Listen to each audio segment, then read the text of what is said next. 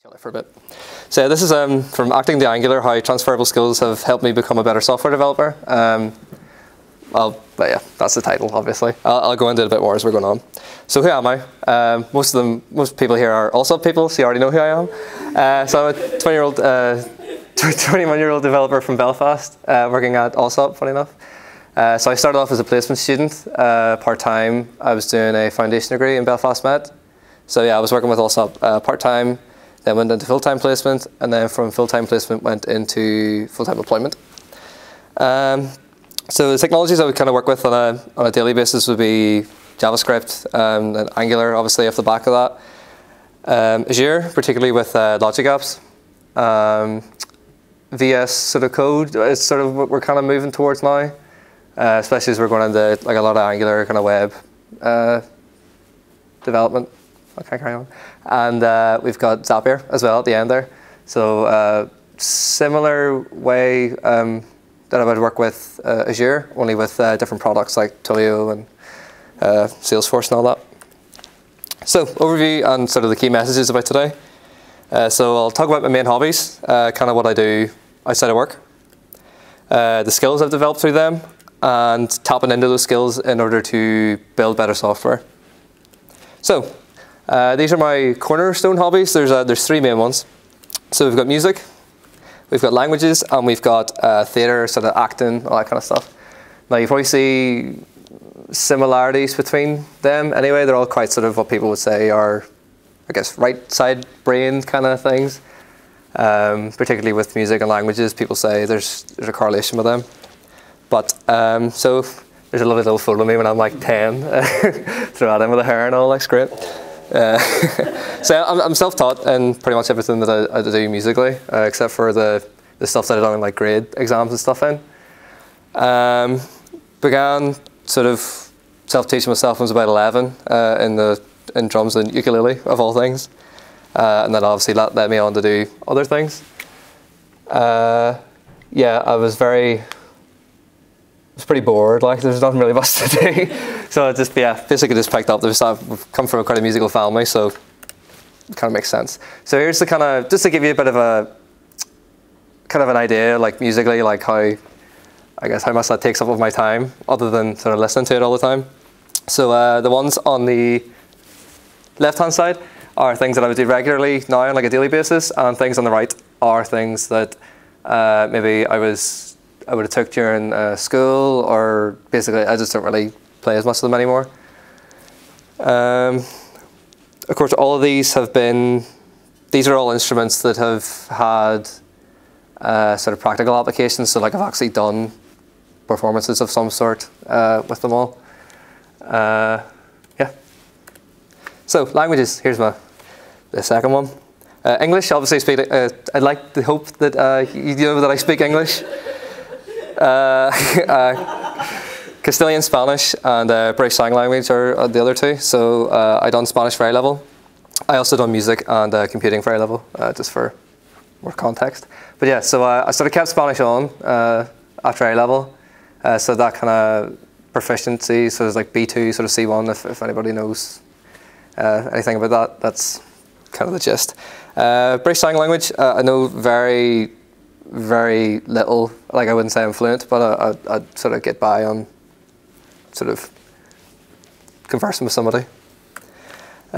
Just about though. And I have a very basic understanding of Portuguese and Dutch. Portuguese obviously off the back of Spanish, and Dutch just because why not, really.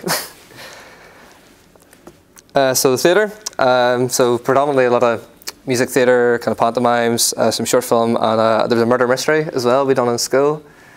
So that would be kind of the main things that I would do in kind of that aspect. So there's me a couple of months ago. I don't know if you can see that, it's a little bit dark. There's me again on the right. That's me in the middle. Notice like the packed out belly and stuff. I think I'd like to say that a lot of those roles were quite normal and quite conventional. But I'd like to say that. I'd like to say that. I'd like to say that. But That happened. That was a pantomime about 3 or so years ago. Yeah.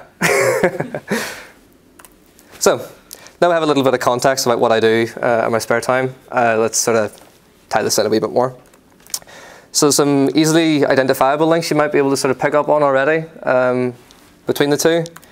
The idea of being able to express an idea through different mediums. So, you know, say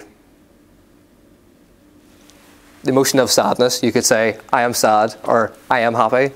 But in music, you can express that through playing certain chords or playing in a certain key or whatever. And then obviously acting as you're physically doing that. Getting creative using set rules and logic. This is kind of a big one. There was in the previous talk, girl Victoria was sort of going on about the fact that there's that sort of right-sided or left-sided predominancy in some people is a myth. And I would completely agree with that. The fact that, you know, you're very logical doesn't necessarily mean that you can't be creative, and vice versa. You look at the likes of, you know, programming languages, for example. Depending on, obviously, you know, there's somewhat of a limited creativity, but there's still a lot of creativity there based on, you know, what kind of building blocks are you going to use, how you're going to use them, how efficient that's going to be. Same thing with language. Obviously, I'm talking in a certain way. I'm using certain tenses. I'm using certain vocabulary. And being able to work well in a team or group. Obviously, music, you think of bands, and with theatre, you're sort of thinking of a company or a cast. And then obviously in a development perspective, you're thinking of development teams. And being able to engage in customers and coworkers with interpersonal skills.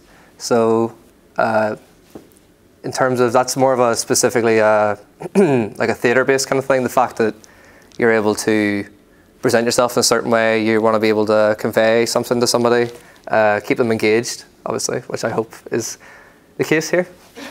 Now we've kind of got those sort of easily identifiable ones. I want to be able to maybe drill down into some of these. So one is putting concepts into practice correctly. So we've got you know, the fact that you know a certain musical skill, or you know how to write a for loop is all well and good, but it's the idea of being able to know how and when to use them. So, you know, maybe not just a for, but a for each, or a while loop or something.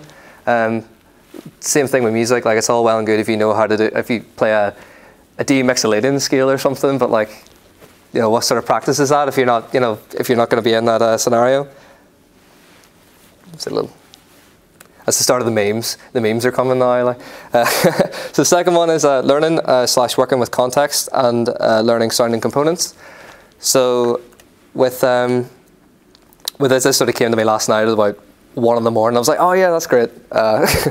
So sort of the fact that if you're learning from a phrase book, say if you're going to Spain or Portugal or any other country, if you're learning from a phrase book, it's very much like learning API documentation, in the fact that, you know, say you want to know where the bank is or something in Spain, you sort of look it up. Okay, like, ¿Dónde está el banco?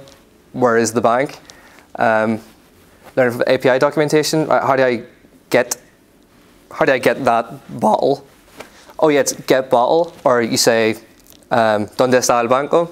Fair enough.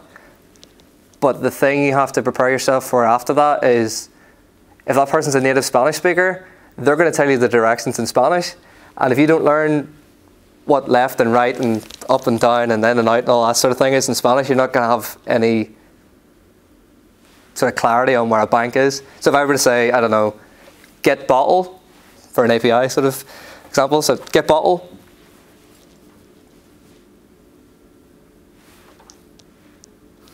See what I mean? You need to be able to know how to, you know, take the water out of the bottle, pour it into a glass, all that kind of carry on. That's a Duolingo. If anybody doesn't know what that is, it's like a language learning app. So never assume requirements either. So you have to be able to dig deeper. So again, a lot of this stuff's Spanish, because that's probably the most thing I'm proficient in language-wise. So falso, false, makes sense, incredibly similar. There's just a one-letter difference.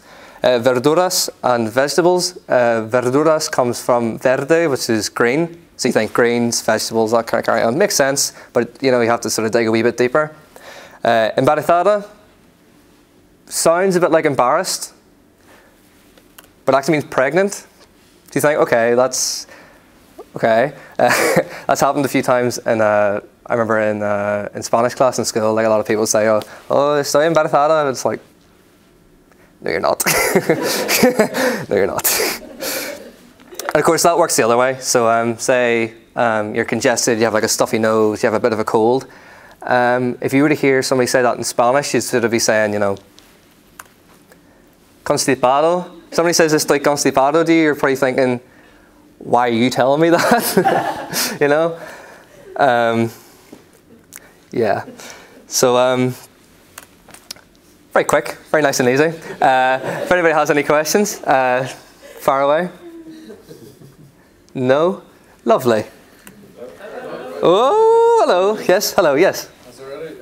Is there anything you've done in software engineering that you've taken into your other learning experiences, like music, like say like the way sprints are organised or something? Yeah, sure. Organise like your learning for other things? Yeah, sure. So the fact that I think a big thing for me was whenever I was in Belfast Met, a lot of the stuff we done was all sort of Java, and then our web modules were all C#, sort of .NET based. From that to going into sort of a predominantly JavaScript kind of role, fair enough, relatively similar, but you sort of had to look at things slightly differently. And even then, being able to apply knowledge to the products and stuff that we use and work. You know, similar concepts but differently, and you sort of have to change your way of thinking. It's the same thing with languages.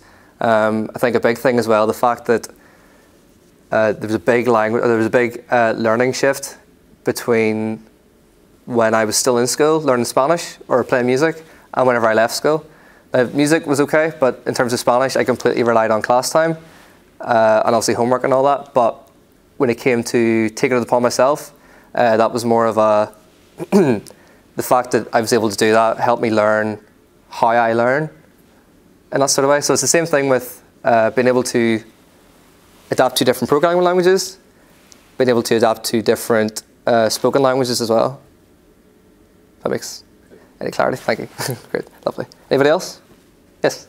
Yeah, when you're talking about APIs and languages and get bottle or where is the hospital, which I can't say in Spanish, and you were talking about when you kind of need to know the follow-ups to that. Yeah. So when you get the reply. Uh-huh.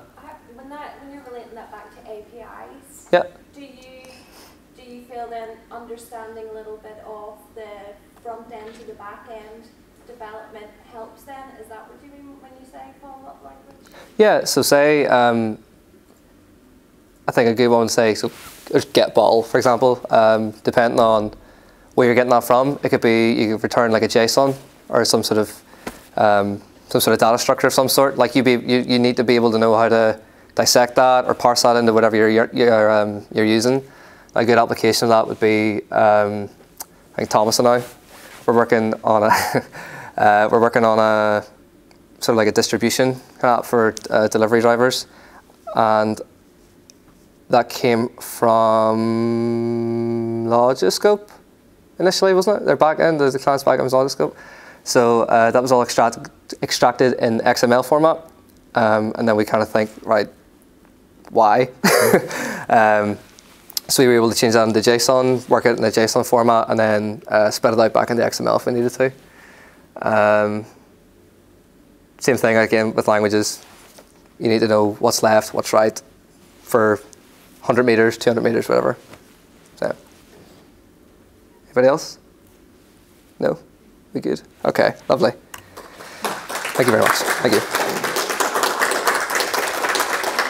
So I had allowed for some time for this Oculus Rift, or Oculus Quest, it is actually, as I found out this morning, which is even better, obviously. But I had allowed some time for this to happen, but they're going to give that away at the very end. So ignore that. And I know the majority of people here are from Allsop. We are hiring. We're hiring some front-end and back-end developers, both in sort of mid to senior roles, and a junior developer as well, or developers possibly. So there's a take a wee photo if needs be of the URL there. I suppose that everybody else wearing a red shirt will be approachable enough to be able to talk to about that. So that's pretty much it.